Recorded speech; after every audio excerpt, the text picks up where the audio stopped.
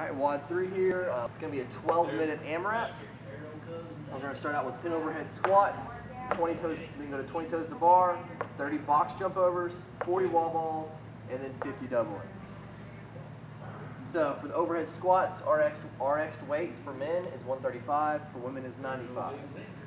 The scaled weight is 95/65, but we're also offering the option to decrease the weight, but as you decrease the weight, we're going to increase the reps.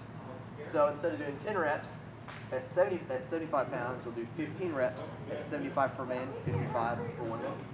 20 reps at 65 for men, 45 for women. So we're offering those for the skilled and masters divisions. The RX cannot drop weight. RX has to stay at 135/95. The 20 toes to bar, the scaled and masters divisions will do weighted sit-ups, which will have an ab mat, and they'll have a 20-pound, and then we'll have a 20-pound med ball, and then we'll have a 14-pound med ball. They'll go back and touch the ground and do a sit-up with the med ball. On the wall balls, we're going to stay with the same weights throughout all divisions, both scaled, masters, and RX. And we're just going to stick with 20 pounds for men and then 14 pounds for women. On the double unders for scaled and masters, we're going to do 3-to-1 singles. So instead of doing 50 singles, you're going to do 150 singles. So a 3-to-1 ratio. That is WOD 3. All right, WOD 3, we're going to go over the overhead squat portion.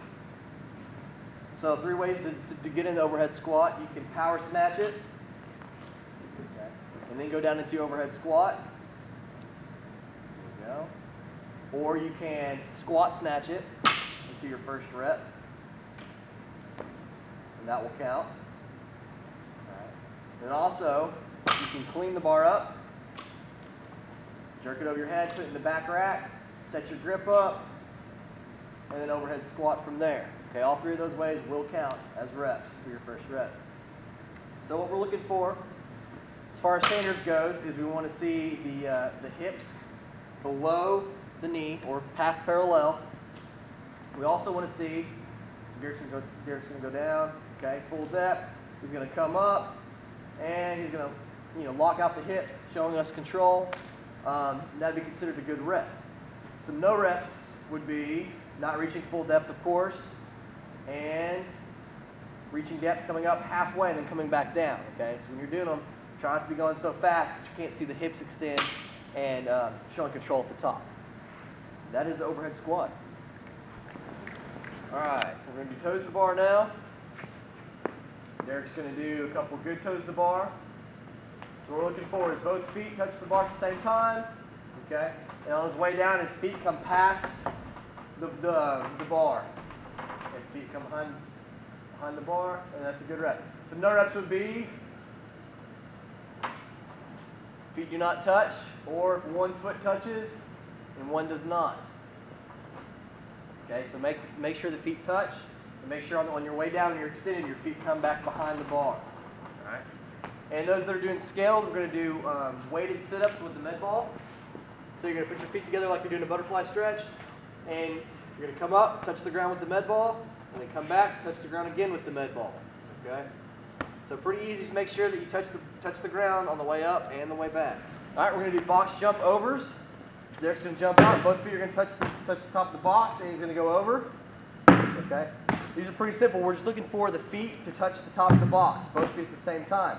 You do not have to extend the hips. Just both feet touch the box and come over. And step ups are permitted as long as both feet touch the top of the box. Some no reps would be consisted of using the hands, jumping completely over the box, or stepping up with one foot, okay? So again, make sure both feet touch the top of the box, and you should be good. All right, we're going to do wall balls. Derek's going to do a couple good wall balls. Okay, we want to see full depth, okay, breaking parallel with the hips. We want to see the ball make contact with the target, okay? So some no reps would be consisted of not reaching full depth, okay? Also, the ball getting the same height but not hitting the target would also be a no rep. And of course, hitting short. Some other no reps would be if the ball was going up, okay, and didn't make contact on the way up, but on the way down made contact, would be considered a no rep.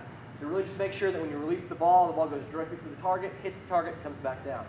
Also, the ball cannot hit before the target and roll up that'd be considered an under up as well. So make sure you get depth, make sure you hit the target, and you should be good. After wall balls, of course, you're gonna have the double unders. No real standards for double unders. Just make sure you know for one hop you have 2 swipes under the feet, and remember there's a 3-to-1 ratio if you're going to do singles.